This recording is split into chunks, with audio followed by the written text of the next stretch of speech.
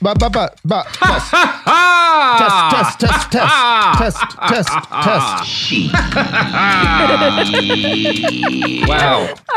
It really is funny every time. Like, genuinely. What an incredible opening.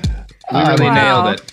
This is Behind the Bastards, a policy in which I try to keep the names of all of the Bonapartes straight. And I'm going to be honest, largely fail at it. No, it's going bad. It's going bad. It's going to get a lot easier soon. Eventually, Louis Napoleon is the only one we have to care about in this story. But we're at the last stage of there being multiple Louis in this that are Bonapartes. Listen, this is not your fault, and anybody who blames you, no, fuck off. This is not his fault. The concept of hereditary nobility's fault. This is why whenever Edward Habsburg, the heir to the Habsburg dynasty and a big anime fan, posts on Twitter, I send him a picture of his dead relative Maximilian I, former emperor of Mexico. It's because of shit like this. And because he's a weird trad-cath fascist, but... I didn't know that there was an alive Habsburg. That's incredible. Yeah, there is. He loves Catholic fascism and Miyazaki films. Oh my God. It's incredible. He's an amazing poster. He's like an anime avatar type guy. Is that? Oh my God. It's fucking phenomenal. I love it. He's just like, I mean, at the end of the day, you do enough inbreeding, you're gonna just breed 4chan posters. That's what you're gonna do. He's a wild character. Is he a groiper? He's kind of on the edge of groiperdom. He's not quite online enough to be one, really. But he spends all of his time traveling around the world giving lectures on Blessed Karl, who was the last emperor of the Austro-Hungarian Empire. God. Let me talk about my homie, Blessed Karl. Yeah. Dude, your fucking family helped ignite a conflagration that killed tens of millions of people. Like, maybe shut the fuck up. Shut the fuck up and change your name. Change your name. It's like, you know what I like about the Hitlers? I'll say this for him. Go on. Not the main one, right? But he had family and stuff who weren't Hitler, who didn't like do the bad Hitler stuff. Mm-hmm. All of the branches of his family after his death independently decided to stop having kids. Yeah. Like they were all like, you know what? Been enough Hitlers. Yeah, we rolled the dice on this family enough. I love it. Yeah, it's a nice way of just going like, hey, maybe this whole genome is trash. You know, my mom was his aunt. Not her fault. She didn't do anything, right? But I just don't think we need to have any more Hitlers. Yeah, we're going to limit the Hitlers. Think we're good. Yeah, I love that. Yeah, you got to give it to the Hitlers. Mm-hmm. In that the other Kanye? Hitlers. Yeah. Thank you, Kanye. I'm sorry. So there's a segment of your listenership who hates the soundboard. I know. I'm doing it for them. And there's no one I hate more than those people. It's okay. The people that hate the soundboard also hate that I have a microphone and also hate that Robert mispronounces things. Mm-hmm. And so we just have the trifecta for help for them and this yet episode. They keep listening. They're like a heroin addict who would shoot his dealer if he could work up the courage. So so suck it. Yeah, eat this. Yeah. You shit all over yourself. Pharrell. He's the deputy ops. Anyways, listen to Pod Yourself, The Wire. I have a family. It is the world's only The Wire podcast. I'm Matt Lieb.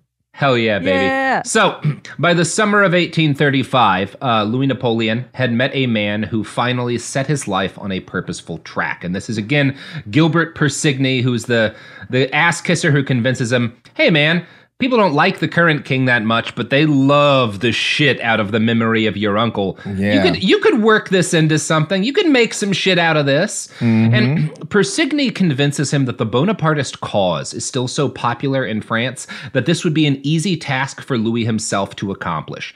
Within weeks, Louis was stating this opinion as his own, saying, quote, if the Napoleonic cause has left fond memories in the hearts of the French people, then all I should have to do is present myself, standing quite alone, without even troops at my side, before the people, and remind them of their recent grievances and past glory, and they will rally to my flag. Believe me, I know my France.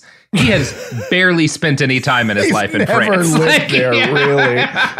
More time in Italy. He has a German-ass accent. And I know my France. If there's one thing I know, it's France, okay? Yeah. I was born in St. Louis and have like vague memories of my time there before we moved to Oklahoma. It'd be like, I know the people of St. Louis. Yes. Don't tell me about South St. Louis. I know them. I listen to the song Meet Me in St. Louis. Yes, don't worry. I know about Ted Drew's. That's the only thing I remember about St. Louis. Dope-ass frozen yogurt. Fuck yeah. Or maybe it sucks. I don't remember. I was like 9 the last time I ate there. Yeah, well... You're like, here's this thing I can't verify is cool from a very long time ago. Podcasts. That's right. Fuck yeah. Love podcasts.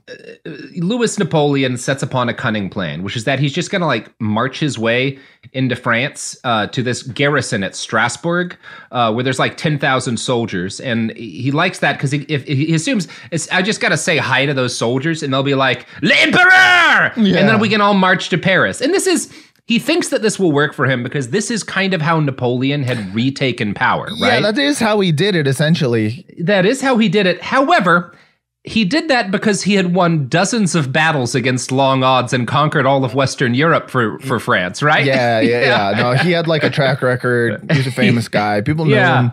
Yeah, whereas Louis Napoleon is most famous for getting his older brother killed in Italy. So before he does, to his credit, he does try to do a little bit of groundwork before he just walks off to Strasbourg. He, from his base of operations in London, reaches out to the commanding general of the garrison, like sends him a letter being like, I want to come and take your garrison to retake France. This guy, being not a complete idiot, sends the letter to his bosses and is like, hey, the heir to Napoleon Bonaparte might be trying to take over the country in a little while, guys. I was thinking of just letting him do it because it'd be funny, but I thought I'd let you guys know. I figured I should check in. I would just check in on this. Like, it's not in the manual. See it happen because it's gonna fail spectacularly. Could be pretty funny. Louis Napoleon is not able to convince this guy or any like generals, but there's a couple of colonels and majors who had like fought in Napoleon Bonaparte's army and are like, I guess, unhappy enough with the regime that they're like, yeah, man, we'll fight. So he gets some people to agree to back him in the French military. Here's how the Shadow Emperor describes what happened next. At 6 o'clock on Monday, the 30th of October, 1836, Swiss Army Captain Louis Napoleon Bonaparte, now disguised in the uniform of a French colonel, attended by French General Vaudreuil and 10 officers, including Gilbert Persigny, marched into the Strasbourg garrison to the barracks of the 46th Infantry Regiment, where Colonel Bonaparte appealed to the men to join him. Unfortunately, they completely rejected the young man and the name of Bonaparte, much to the astonishment of the prince, and from then on it turned into a shambles. Although they managed to seize the commanding general, Théophile Voiril, in his office, he then escaped through a back door and was saved by his staff officers, joined by Voiril's hysterical mother-in-law and wife, who then pummeled the bewildered Swiss captain with a barrage of fists. By 8 o'clock, the coup was over, and the invaders were behind locked doors. Louis Napoleon loses his coup because the mom and daughter, the mother and wife of the guy he tries to kidnap beat him up. That is wonderful. I love it. It's just he doesn't even get stopped by the army. Yeah, the guy's mom starts hitting him. We almost did it. We almost won. And then the mother came out and started punching me, and I was like, "Wow! I was not ready for this. I was not ready." Anyways, this is my Waterloo. By the way, I do love that he mostly has a German accent because it means I can start doing my German accent again. We can. That is why I picked this. I was planning this for another guest, and then I was like, spoke French with a German accent. Get Matt on the phone. That's me, baby. Sophie, turn on the Matt Lieb signal. Je m'appelle Napoleon. When you can't do accents, all accents are correct. So, and the same people that hate your soundboard also hate this part They also hate the... And you know what? Fuck them. Fuck them. Eat it. Right. Happy now, bitch.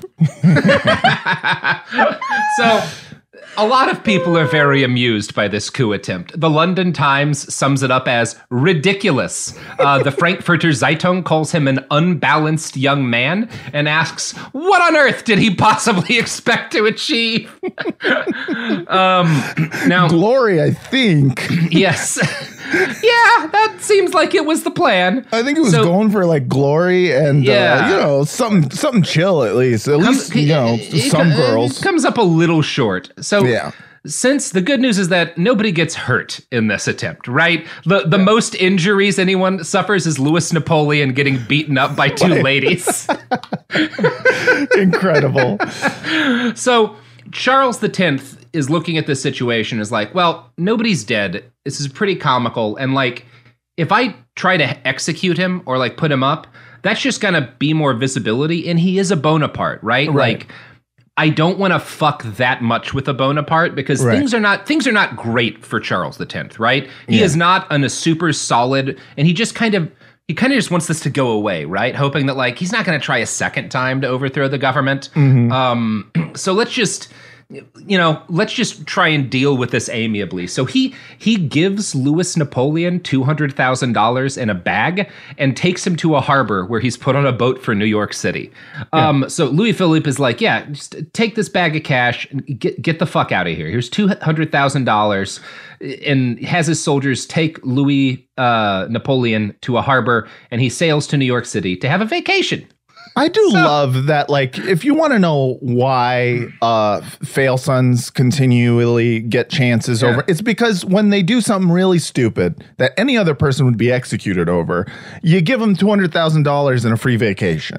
I agree with you. You know, it's fair to say this was a complicated problem for the king to deal with, but I think you got to hang him, right? Yeah, that should be the rule with coups. I think that's a regular rule. I think we've all agreed to this rule. Well, I mean, we're having this problem now, and I kind of think we should have hung anyway. Whatever, you know my feelings on the former president. Yes, yeah. No, we can't say it, but I mean, spoilers. The lesson with Louis Napoleon and the lesson with Hitler, and maybe the lesson with Trump, is that like if people keep trying to take over the government, you have to stop them permanently. They won't give up just because it doesn't work once. Have you guys watched a single episode of Pinky and the Brain? You think he stops every time he fails to take over the world? No, the brain keeps going. Okay? Exactly. You got to hang the brain. I hang brain all the time. As embarrassing as the first coup attempt goes, Louis Napoleon isn't that put out by it. He has a good vacation. He gets to go to the U.S. He loves the United States, finds it fascinating. Yeah. This is a very exciting mid-1800s. A lot of technology is getting off the ground for the first time. He gets to see in person some of the first American experiments with electricity. He gets to watch like very early trains, which France doesn't really have yet. Like France is still in a lot of ways a medieval economy. Like all transit is like carriages and shit. Like they're not industrializing. So while he's away, he does have a trial in absentia in France, and it results surprisingly in him being acquitted. And this is it doesn't, like, again, the Bonapartes have a lot of sympathy, and there's a lot of things that get fucked up in this trial. It's not really worth getting that into, but he gets acquitted. Louis enjoys the United States. He finds it a soothing break from his failed attempt to take the French throne. He does, if you want to know what he thinks about America, he notes in his diary that American slavery seems to be, quote, a bad thing. Nice. So I'll give him that. I'll give him that. Credit is due. Again, where people talk about, well, you know, it was just the times. Like, this guy sucks ass, and he looks at Americans like, whoa, no. This is a really bad system. Fucking shitty coups, getting beat up by a couple of ladies. This guy sucks, and he's like, goes to America, seems like and he's slavery's bad. Hey, this is fucked up, guys. Yeah, this is really unpleasant. I thought my coup attempt was ridiculous, but this owning people. He finds himself really admiring technology, how enterprising Americans are with technology, how much they embrace like new things, how modern they are. But he also decides and concludes in letters back to his friends and family that the country, the new nation, is deficient in what he calls moral force. And he lays this at the United States' immaturity. Quote, "In principle, every American colony is a real republic. It is an association of men who, with equal rights, have agreed together to develop the products of their country. It matters little whether they have a governor or president for their chief. They require only a few police regulations. Here there is freedom to acquire, but not freedom to enjoy. There is the right to act, but not to think." Which I actually find surprisingly apt. Yeah, that's kind of hit the nail on the head there, little Napoleon. That's not a bad summary for us now. Yeah. No, that has remained true. Yeah, credit where it's due. He kind of had our number. So he had to cut his trip to the United States short after about 6 months. I think he wanted to spend more time, see more of the continent. But then his mom gets sick. And, he's a mama's boy. He returns home to be with her. Well, she died. She dies in his arms, yada, yada, yada. Sad stuff. Look, they've all been dead for 200 years. Don't think too much about it. Yeah. Once he's done grieving, it's time to get right back to his ultimate goal, which is still to become the Emperor of France. Yeah, plotting. So he goes plotting. He goes back to England with a coterie of backers. He does decide to he goes back to England with this coterie of backers, a mix of bankers, financiers, former French military officers, and con men pretending to be former French military officers. And he decides to put together a more ambitious plan to seize the throne. And we're going to talk about all of that and his flight from Switzerland. But first, Matt, what? How do you feel about the concept that out there, the largest freshwater bodies are just sitting around our border with Canada, fucking fat and lazy. Yeah, pretending to be oceans when we know damn well they're not. We know goddamn well they're not. Yeah. Being natural borders to Canada. Socialist lakes. Socialist lakes. This has been a paid advertisement for the campaign to fucking nuke the goddamn shit out of the Great Lakes. Nuke the lakes. Turn it into steam. Use that steam to power engines to blow up more lakes. That's right. We could be nuking all the lakes by this time, 2025. Think of all the lowland we could create by blowing up the lakes. And we'll get water in Southern California again. I assume. No one's proven it wouldn't work that way. Yeah. Science. Yeah. Get ahead of it. Get ahead of it. Blow up a lake. Nuke a couple of lakes. Anyway. Speaking of nuking lakes. Yeah. I gotta pee. Oh, okay. Can I run and pee? Yeah. You were about to take a commercial break. Yeah. This is a break. We've got a minute. We'll take it.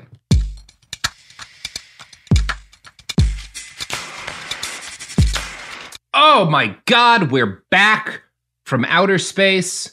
I just walked in to find Matt Lieb here with that cum all over my face. Oh, wow. Okay. Oh, sorry. Did I go too gross too fast? No. That's the way you do a yes and, You just keep building, baby. I do a yes and.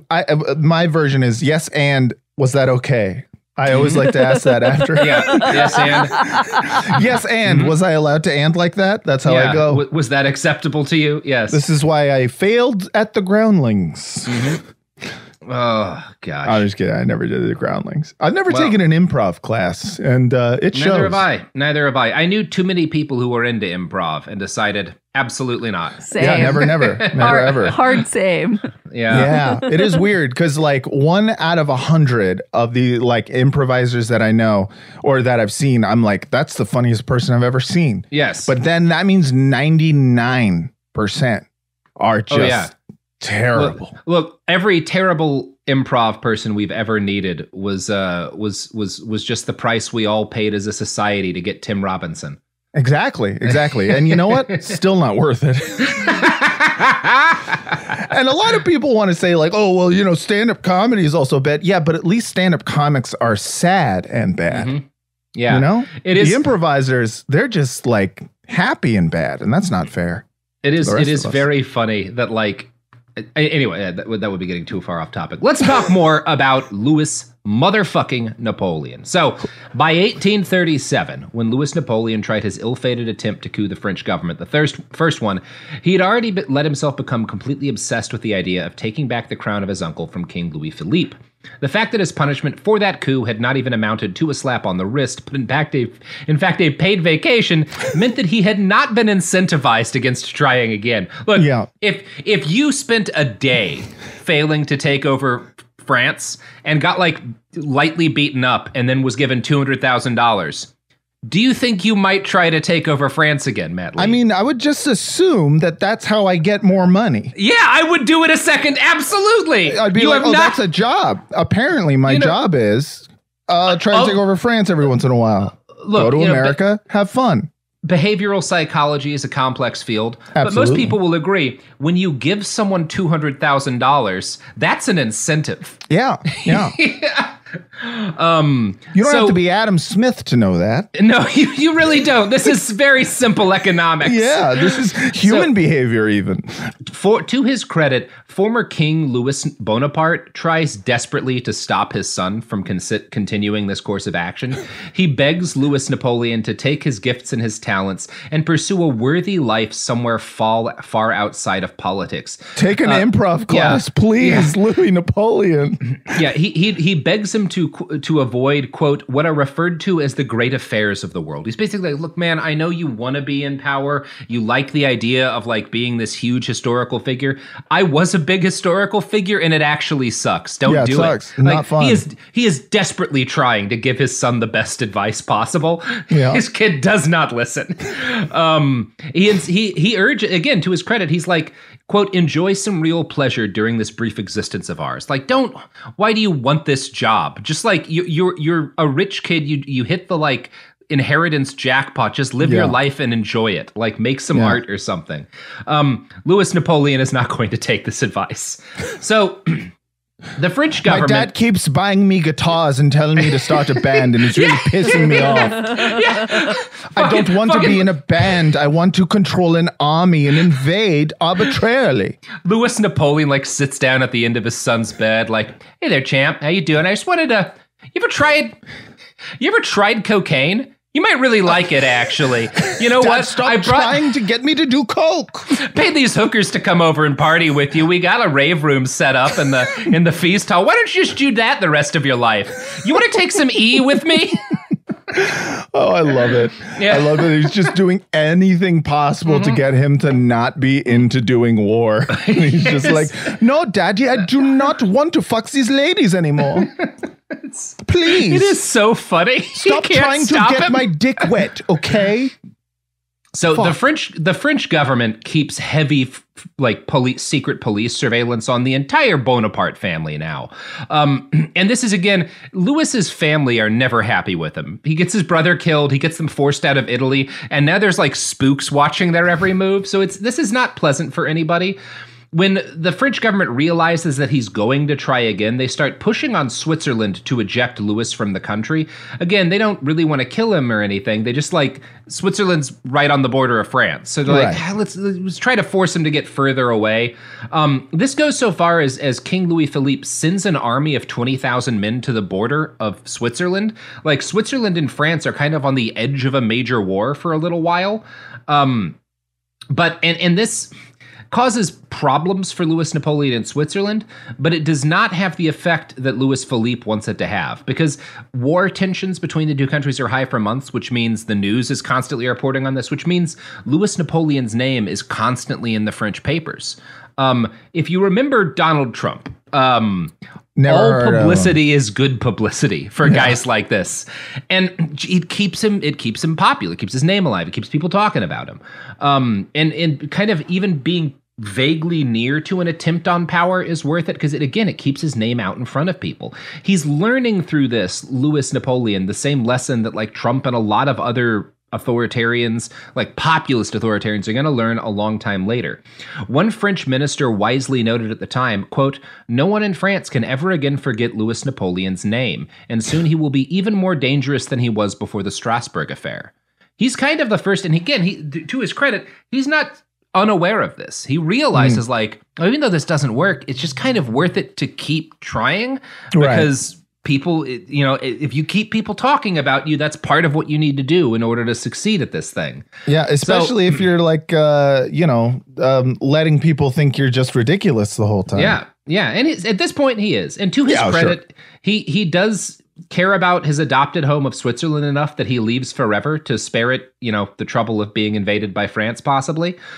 He goes to London, which is, number one, the Brits are happy to have him because even though they didn't have a good relationship with the Bonapartes, the British are kind of always quarreling with France. Right. And so now that he's contra to the people ruling in France, it's like, we want to bat like anything that fucks with France a little bit. Enemy of my enemy, dog. Exactly.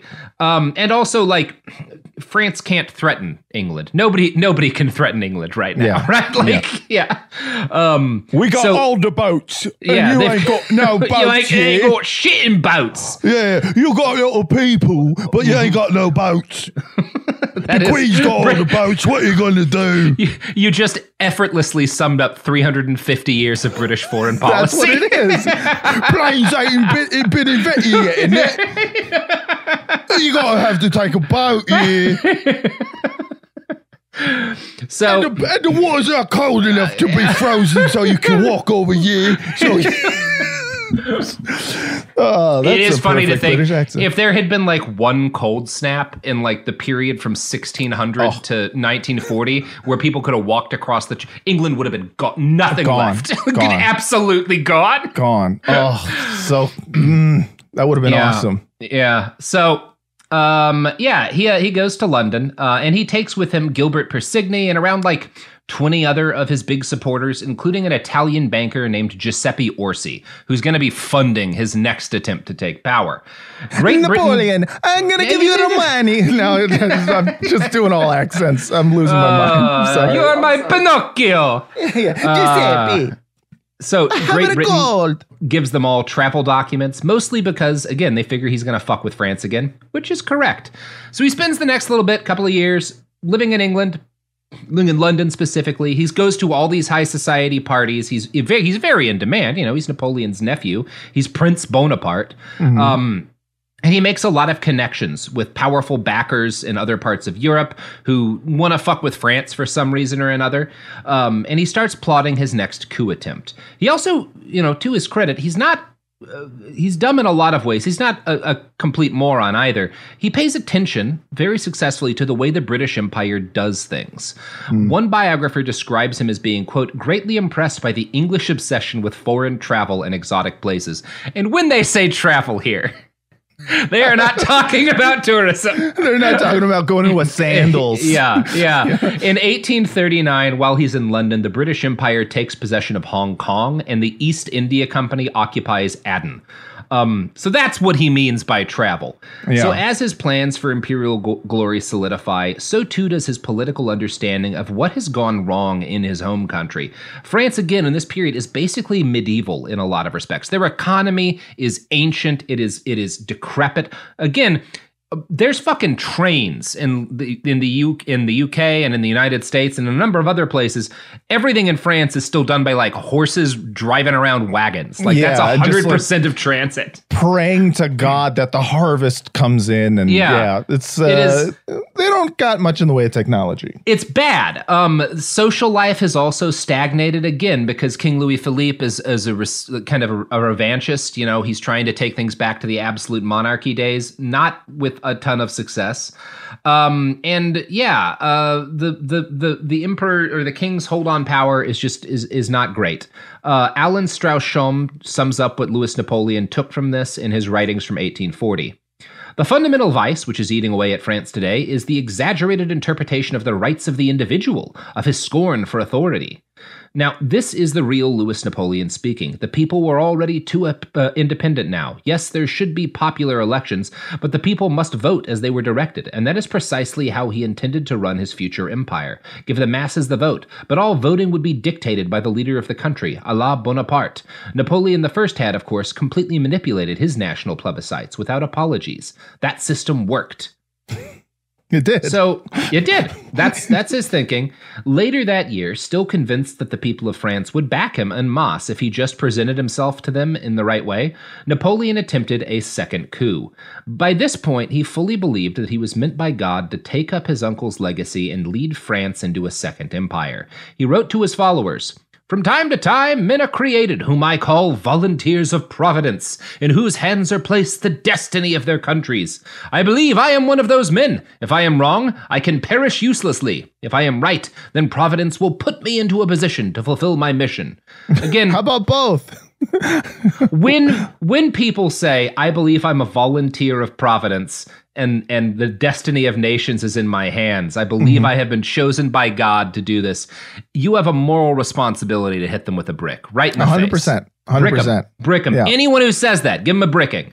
That is fascism 101 shit right now. Yeah. And in a lot of ways, part of why I picked him, Louis Napoleon, he's not a fascist. Fascism does not exist yet. Right. But he is the most direct precursor to 20th century fascism that you get prior to that period. He is in a lot, and we're building to like a lot of why that becomes the case, but you can see it here, this idea that his idea that is very Hitlerian and Mussolinian, however you say it, that I as an individual embody the national will and have been kind of chosen by providence to take this country in a direction like away from to steer it in where it needs to go, right? Like that is very much a fascist attitude. Yeah. And it's not, again, fascism owes a lot of its DNA to feudalism, and that's kind of why I find Napoleon III interesting, is he sort of represents, because he's also kind of a Republican, but in the way that the Republic should exist to justify my reign. Right. Interesting guy, interesting period in history. Got the proto-fascism in that it's like the aesthetics of the past in history is what he's driving on. Like it's not just the feudalism, totalitarian authoritarianism. It's also remember the glorious past, and I represent it in blood. That is proto-fascism to a T. It sure is, my friend. It sure is. So our man charters a steamboat with 56 men. Some of them are former military officers, and a few others are guys who have been like leading hunts and stuff. They're like the kind of servants who take rich guys on hunts. But most of them are like bankers, political functionaries, journalists, guys who are not going to be useful in a fight, right? This is his coup attempt squad, and this is. I got to tell you, we talk about coups quite often on this show. We've talked about the Wonga coup, which is a very funny failed coup. There's elements of humor in Hitler's failed coup and a number of other failed coups. This is the funniest coup failure I have ever heard of. This is amazing. So the whole attempt has been funded by Count Giuseppe Orsi, who's this banker. He secured like 2.2 million-ish modern equivalent dollars. When I say a number of like how much money shit's worth, I'm always speaking in like the equivalent modern term, not like this many francs. Because what does 16,000 francs mean to anybody listening to this? Like whatever. About 2.2 million modern dollars in funding from a variety of backers. So this boat with these 56 dudes on it nears the French coast, and Louis Napoleon orders everybody, most of whom don't know what they're doing entirely. They've been following Louis Napoleon, but like he only keeps a couple of people in the loop as to the plan. So once they get off the French coast, he tells everybody, get into these French army uniforms. We're all going to dress like regular French soldiers. Where's a hat, please? Put the hat on. No, I get a big one. I get a big one. The biggest hat is mine. The biggest hat is mine. I get a good sword, but you guys get the other ones. So they all are armed with copies of French army guns that they've purchased in Birmingham. Again, the gun industry, there's not really any gun control in most of, the European states. A lot, at least a number of them at this point. So like in England, you could just kind of easily pick up copies of the kinds of guns the French use and vice versa. So they have like copies of French army guns, and they have French uniforms that this banker has bought, and they're kind of dressing as regular soldiers. Now, most of them are. In the Strasbourg attempt, Louis Napoleon had worn the uniform of a colonel. He had never been a colonel anywhere, but certainly not in the French army. For this next attempt, he promoted himself to major general, figuring maybe the issue when I got beat up by those two ladies was that I didn't have enough rank. Yeah, I need more stripes on my shoulders so people... She wouldn't have hit me if I'd had the stars. If I had all the stars and all the stripes, and people would be like, okay, we can't hit him. Well, no, don't hit him. Look at all the ranks on his shoulders. He's a major general. Not just a colonel. Yeah. So once everyone is equipped, he delivers a stirring speech. Friends, companions of my destiny, I have drawn up a plan. We are going to France. There we will find powerful, devoted friends waiting on us. The sole obstacle is Boulogne, but once it is removed, final success is certain. And if I am supported and reinforced there, which is as certain as the sun in the sky, we will be in Paris within a matter of days. I've slipped out of the accent. No, you went into French, which was impressive. Yeah. Then history will say that with just a handful of such brave men as you, I shall have achieved this grand and glorious undertaking. So he gives a speech. Now, the chief military advisor on this coup attempt, right? The man who is supposed to be, because they're supposed to be building an army as they walk along these areas to eventually confront the king in battle, right? That's the idea. Yeah, it's the whole thing. So he has a general with him, right? You know, because he's humble enough to know I've never commanded an army in the field. I should probably have somebody who has. And the general that he has to run the military side of this coup attempt is Major General Tristan de Montholon. Now, impressive name, right? Here's how the book The Shadow Emperor describes this guy. Just about everything about him was either phony or bizarre, beginning with the title he used of Marquis. He was only a count, and quite a new one at that. Allegedly wounded and having served with Napoleon from Hohenlinden to Waterloo, it was all lies. Indeed, he not only had never served on a single battlefield, but he had refused to do so when so ordered.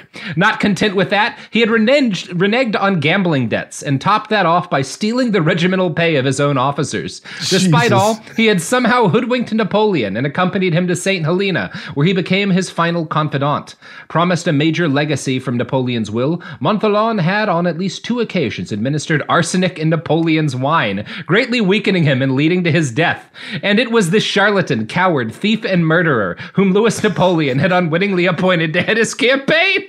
That is beautiful. That is beautiful. I love it. He was just like, no, this guy is wearing all the right clothes. Mm-hmm. He knows my dad. He knows my uncle, yeah. Oh, yeah, knows my uncle. And, he said he was there in St. Helena. They used to give him lots of drinks. It was fun. Yeah, he'll take command. He's been a general. Yeah. So, of course I trust him. Look at that smile. It's great. He gives me such confidence. He is a true confidence man. Now, I will give Louis Napoleon some credit. The boat guys he hired do their job competently. They get everyone to shore. Everyone gets to France and is on France, which is, given how the rest of this goes, kind of amazing. I gotta say, it's gonna go bad when you're giving credit to the guys who made the boat go. Yeah, they did succeed in reaching land from the sea. They succeeded in the boat going to where the boats go. That is the last success. And in fact, the landing is not a huge success. They do get to shore, but they're not great at it. And so they make a lot lot of noise.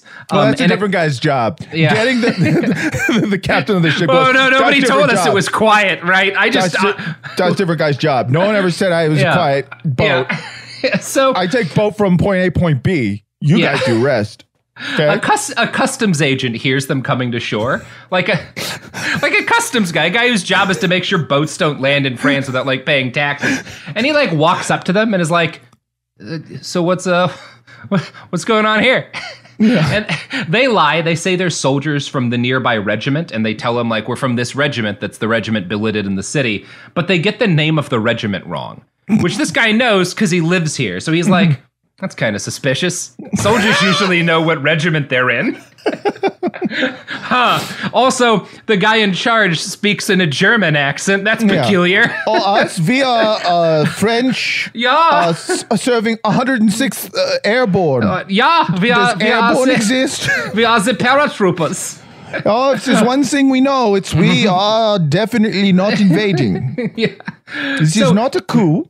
This customs agent gets further suspicious because when he asks questions of the group, there's not like, normally when you have a military unit and you as another member of the military in an official capacity ask questions of that unit, normally like one person is going to reply, right? Because there's a chain of command. And someone is going to be in charge of that unit and he will answer for them, which is generally how things work in armies. Yeah. Instead, every time he asks a question, like, people will be quiet, and then, like, replies will come at random from different members of the group. Oh, yeah. Louis Napoleon, the guy dressed as a general, Louis Napoleon, is too anxious. He gets, like, stage fright, so he can't say anything.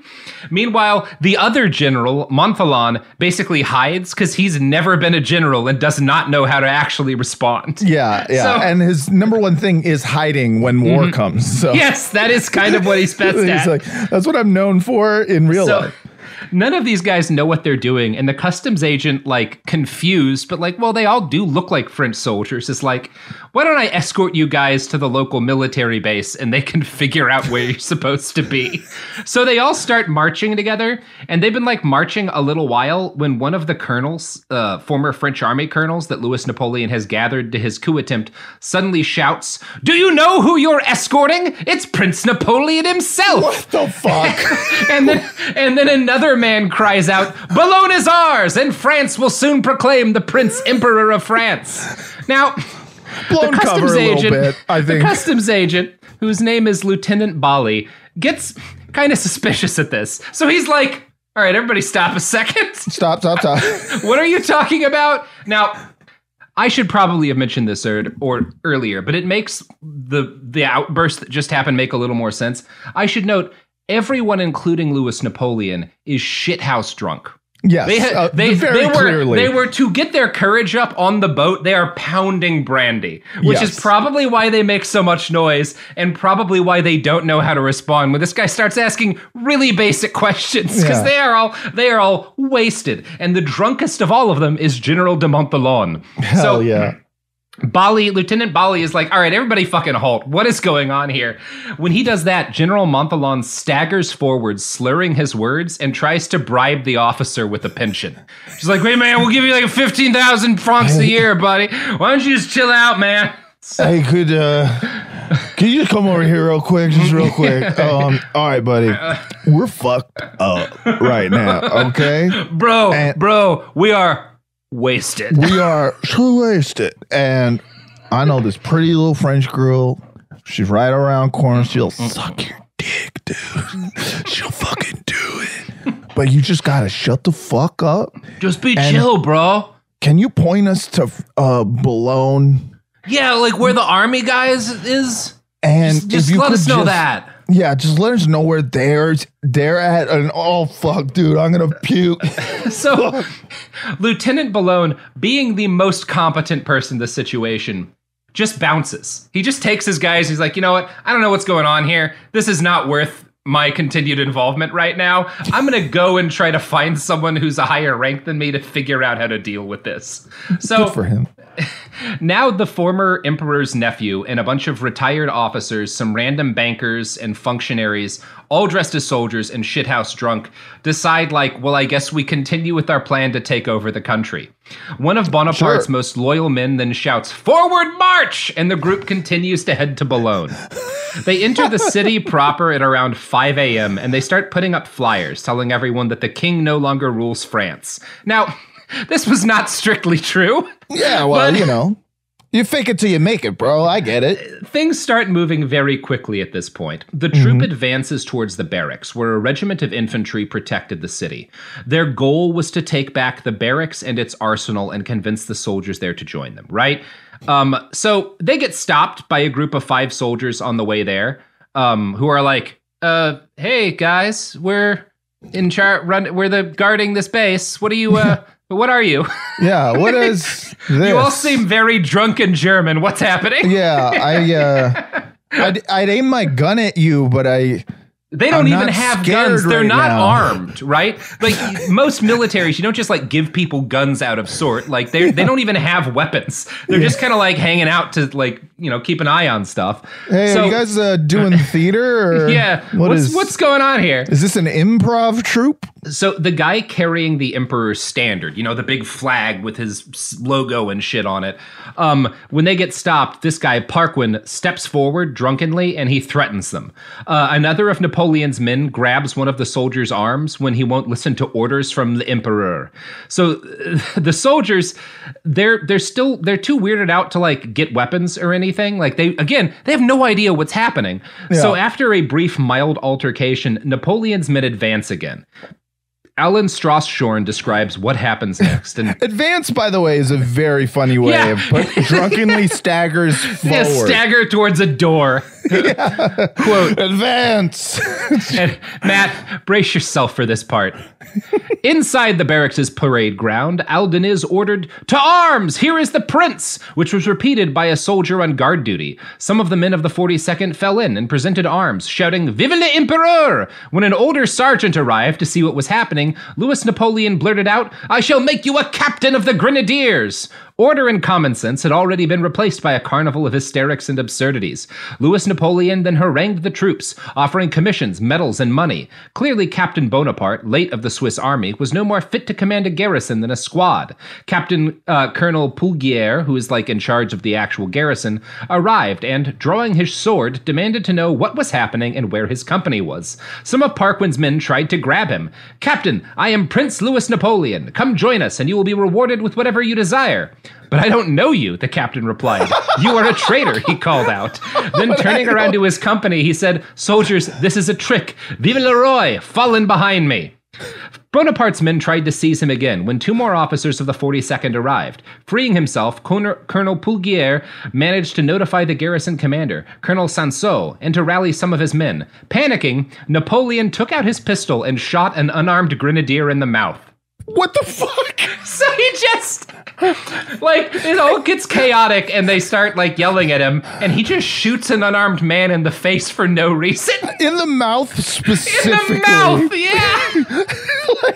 This guy's just this is just a random ranker who's standing around I don't know what's happening. This guy's a Bonaparte. Everyone else, my boss is saying, "Don't do it." Dude, I'm just here. And he just shoots him in the face. Jesus Christ. I don't know you, dog. Yeah, but I have no idea who you are, man. What are you doing? This isn't, I don't know who, have we met? I don't Bro, we're not friends. Yeah, we're not friends, dog. Can you stop telling people we know each other? So, this leaves everybody very surprised. Yeah, he shot someone in the mouth when everything was just drunk and fun. Just shoot a guy in the mouth for no reason. And we're going to talk about what comes next. But you know who will never shoot an unarmed French grenadier in the mouth? Me. That's right. You would not do that. I mean... You might. I'm not going to say never, right? I'm not going to say never. Never say never.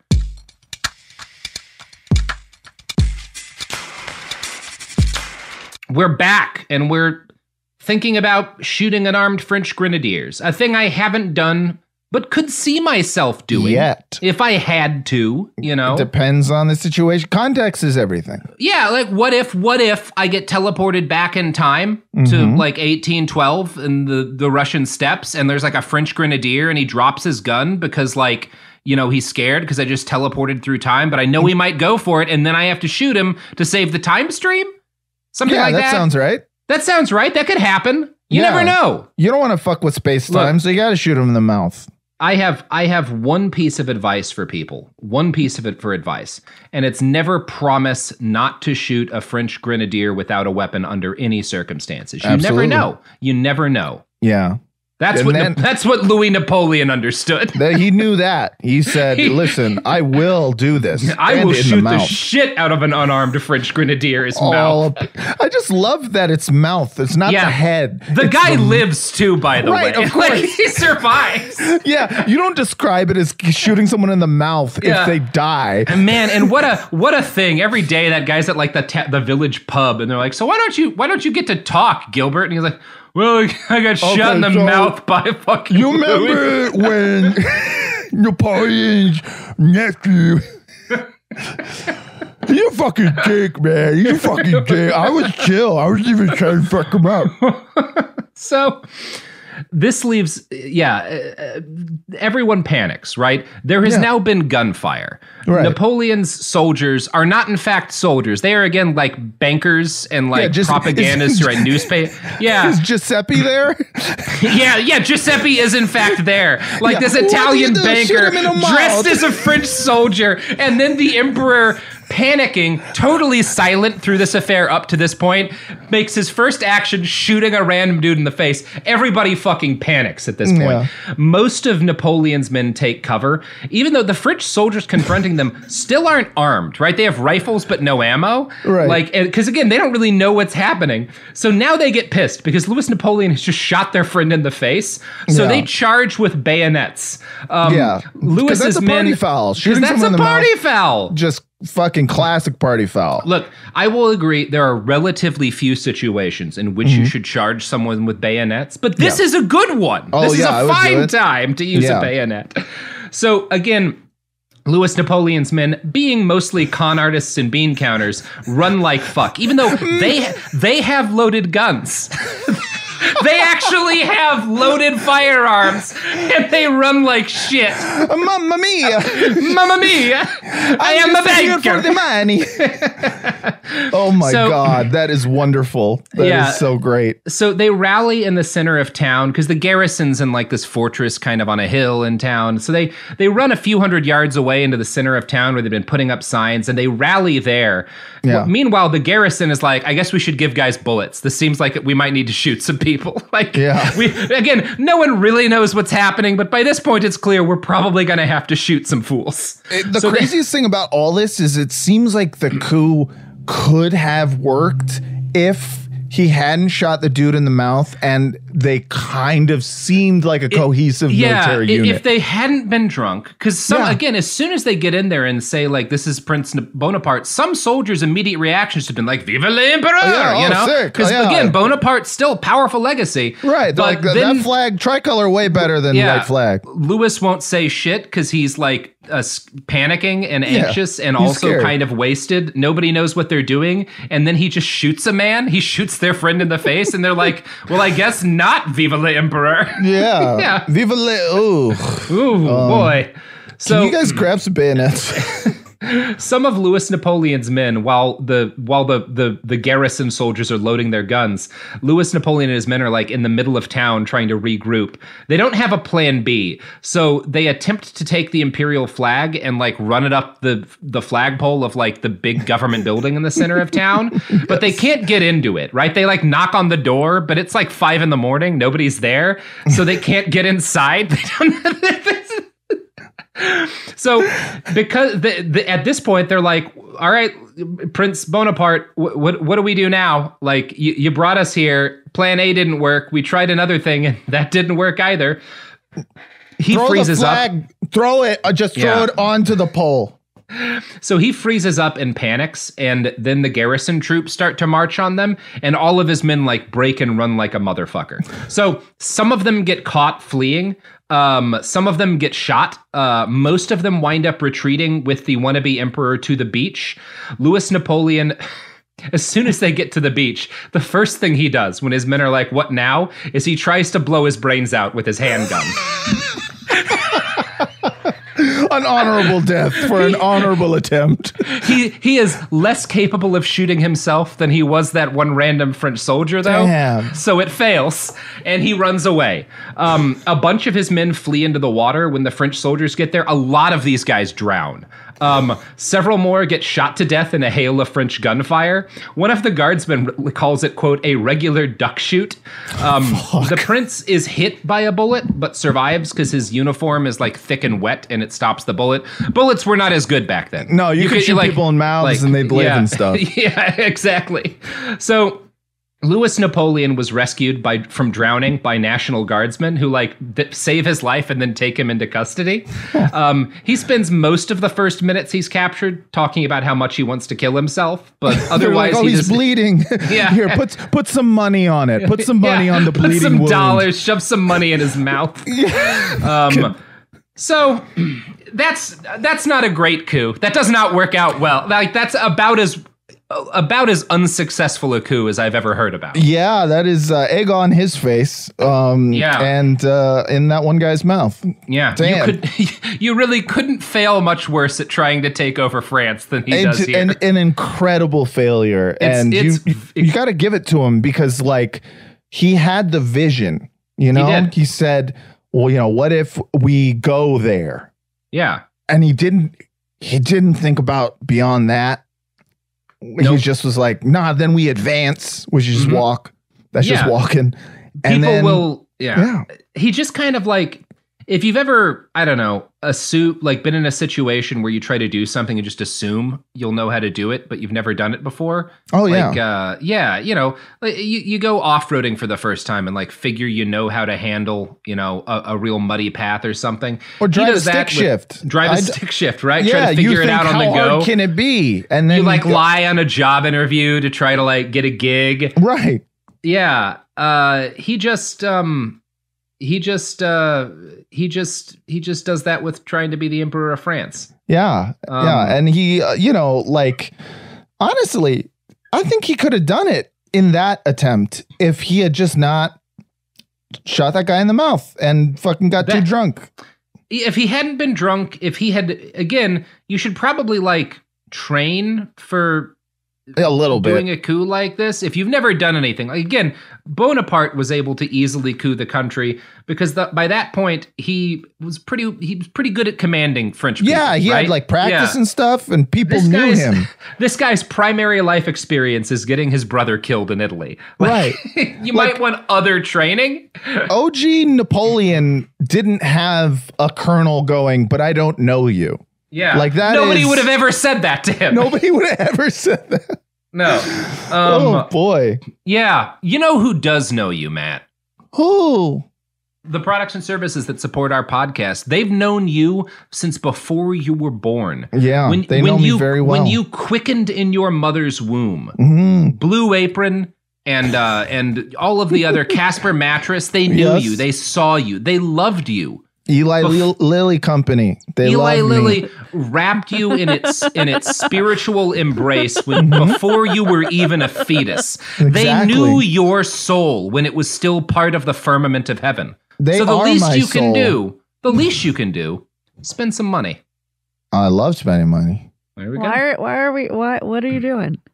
You trying to get Matt to plug his pluggables? Is that what's happening? No, I was doing ads. You've done all your ads. Oh, have I? Well, then I guess the fucking episode is over, Sophie. Yes, that was my point. Let's do some ads anyways, though, dog. I thought you were promoting Matt. I was like, okay. Never. I also love that Matt got an Eli Lilly reference. Yeah, no, I'm here to promote my new podcast, Pod Yourself an Insulin. And, there you go, Pod Yourself some Insulin. Yeah, and where we charge astronomical amounts for insulin. I'm going to be honest with you. I have an ethical problem with insulin. Yeah. Hormone therapy is the devil's plaything. That's right. Absolutely. That's right. You know, you gotta. If Matt Walsh convinced me of this. That's right. If you got if you got diabetes, that's God's way of saying, hey. Yeah. You're allergic to living. Look, God called it diabetes because you're not supposed to survive it. Right? Exactly. It's not livabetes. It's not livabetes. Oh boy. Wow. Friends. Anyways. Friends. You should give Matt's pod 5 stars because he has a baby. Did I do I have a baby. Yeah. Give it 5 stars. 5 stars in a review, Pod Yourself The Wire, or if you like The Sopranos, Pod Yourself a Gun. We covered all of The Sopranos. I'm going to try something, Matt. I'm going to try something for your baby. Oh, we please. have, somewhere around like 1 million-ish people listening, as to an episode or so in general. I'm going to try because who knows who's listening. Look, if you're out there, yeah, and you're a crazy rich person with a bunch of gold in a basement, yes, send all that gold to Matt Lieb. Yeah, absolutely. Send it right on. Send it on. Somebody out there's got gold in the basement. You don't need it. Give it to Matt Lieb and his baby. What do you need it for? You don't need it. I have a baby. I have mouths to feed. He's got a baby. Send him that gold. Send me that gold. www.sendmattliebgold.com/IHaveAbaby.htm. That's your Substack, right? That's my Substack. HTM and dot vodka. Yeah, dot vodka. And if you can't remember all that, patreon.com/frotcast.